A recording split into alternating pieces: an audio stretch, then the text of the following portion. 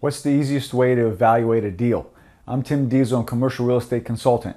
Today, I want to tell you, in my opinion, what the best way to evaluate a deal.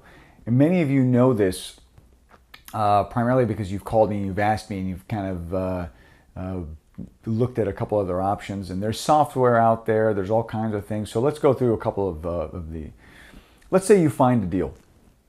And for this example, let's just say it's a 10,000 square foot retail strip center.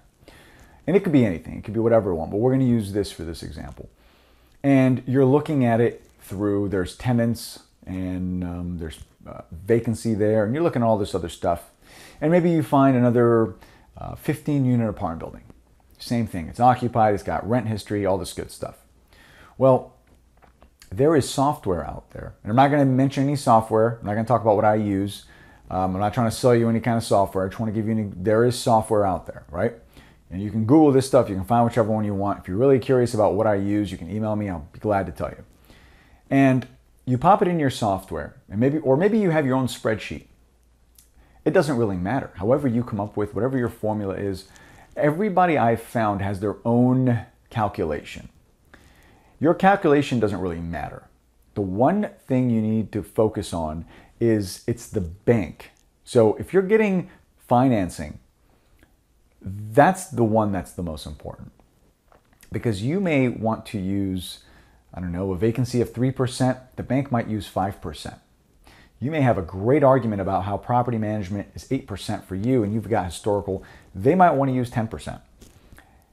Whatever the numbers are that you get from the broker or the seller, put all that together, send it to the banker that you're going to use. Let them do it. I have done this for years now.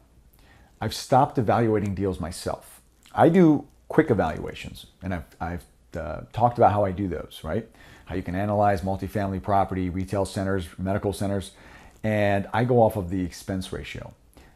9 out of 10 times, I'm actually more than that. I'm usually very, very close to what they want. And my numbers are more or less in line with the bank's numbers, and that's when I say that. Whatever information you have, take it, send it to your banker, find a bank you work with, find a financial institution you're working with, it doesn't matter what it is, your lender of choice, tell them this is what I want to do, what do you think of this deal?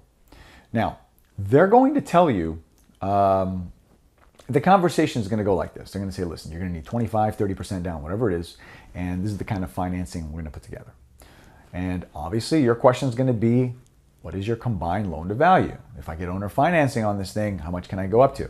Most of the time it's 90%. I've seen it more, it doesn't really matter. So when you're putting all this together, it's different than when the bank is putting it together. The bank is going to be super conservative most of the time. And that's good, because if they tell you this deal's probably kind of tight, it's not going to work, you don't want to do the deal. Do not think you're smarter than these guys. Yes, if there's something you see that they don't see, bring it up to them. Hey, how do I do this? This is what I'm thinking. I want to clean this up. I want to raise the rents. Have them put it in their little formula and see what they think. But if you're thinking yes, and the financial institution is saying no, it's probably something to think about. Not to say don't do it, but it's probably something to think about. Talk to someone else. Many of you have emailed me the deal. You said, what do you think?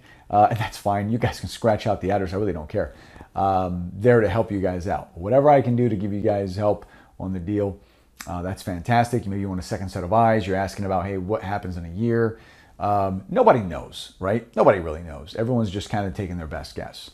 The thing with the bank, the reason why I like giving it to the bank, financial institution, is they have guidelines. And I know from what they tell me, we can make exceptions on this, we can move this around, and I know there's some things they can't move around. And I'll give you an example. If you have a retail building and it's 50, 60% occupied, there's not a whole lot they can do for you. Now, if you have a single tenant industrial building on a 15-year lease, they like that a little bit more. See what I mean? They go off of security. So the way you evaluate a deal as an individual is different, because you're looking at, what can I take this deal to? How can I grow it? Value add opportunities. The bank doesn't really look at that. The bank looks at, can this guy pay us back? That's the way, really, that's what they're doing. So take your deal, send it to your banker, send it to your financial institution, and let them tell you what they think, and then start working off of that. That's how you save yourself a lot of time, a lot of headache. I hope that was helpful. Let me know if you guys have any questions. Thank you.